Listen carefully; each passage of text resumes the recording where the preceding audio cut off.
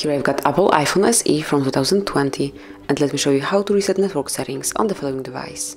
So at first let's open the settings, then find and select General, scroll down to the very bottom of the list and click on Reset. And now just select Reset Network Settings, enter the passcode if you have one, and confirm that you would like to delete all network settings and return them to their factory defaults. Now just give your device a couple of seconds.